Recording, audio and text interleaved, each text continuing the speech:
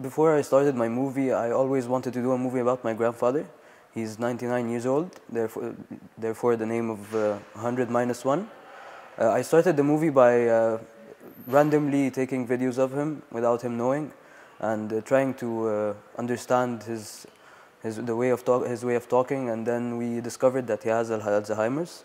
Therefore, the story was weird to do because we had to assemble the movie depending on his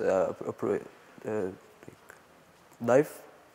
When I learned this year, that working with old people, children or animals, the movie is infinite. You cannot decide what to do. They decide how the movie will end.